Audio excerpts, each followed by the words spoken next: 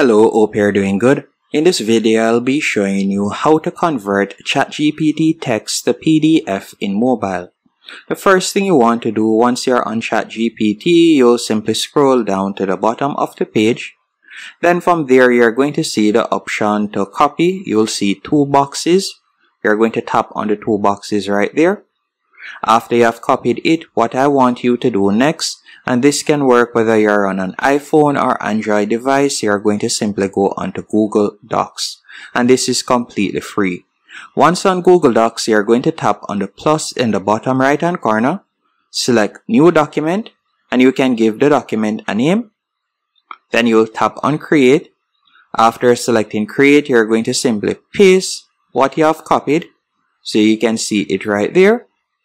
After you have pasted, to convert it to PDF, you're going to simply tap on the three dots in the top right hand corner. After tapping on the three dots, what I want you to do next, you're going to see the option Share and Export. You're going to tap right there. After tapping on Share and Export, you will see the option Print. You're going to tap on Print.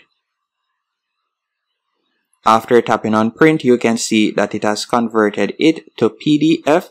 So all you will need to do now, you have two options. You can either tap on the icon at the top that says Share, and then from there you can save it to Files, or you can choose to share it on whichever social media platform.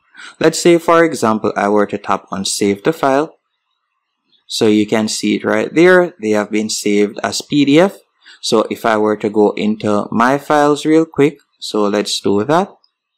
You'll see that I have them as PDF, so you can see them right here. And that's it. Hope you found this tutorial helpful and informative. If you did, be sure to hit the like button and subscribe, and thank you for watching.